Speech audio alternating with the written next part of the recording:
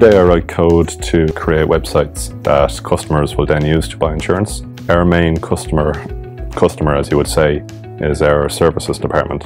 So my team will develop the out-of-the-box applications that the services team will then customize and configure to specific customer needs. My team consists of 4 developers, Daniele, John, Simone and myself. And the 2 QA engineers are Rama, Polly, and the project manager is Dermot. We regularly meet up. Everybody just gets along. It's a good working atmosphere.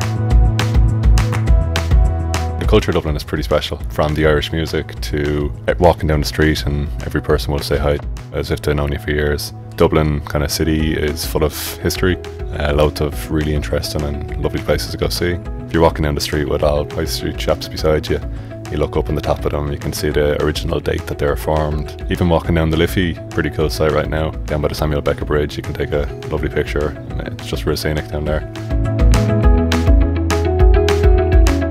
Place of work, the pool table, the Lion King, Chelsea, the boy in the striped pajamas, Call of Duty, Blue, a mix between chocolate and citrus, ham and cheese toasty, take a trip up to the Dublin mountains with the dog.